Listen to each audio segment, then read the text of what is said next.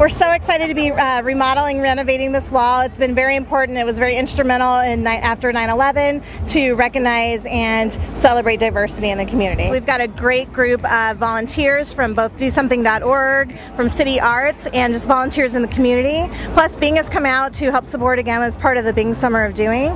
We've got some great celebrities lined up too who are super passionate and excited about their communities, and many others have come out today to support. Young people respond to creativity and to art. It's such a great form of expression, and it makes it fun.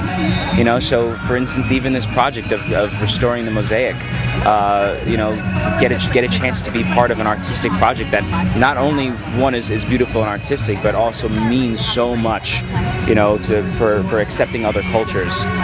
So I think it's instilling a great value in these young people, but also they're having a good time.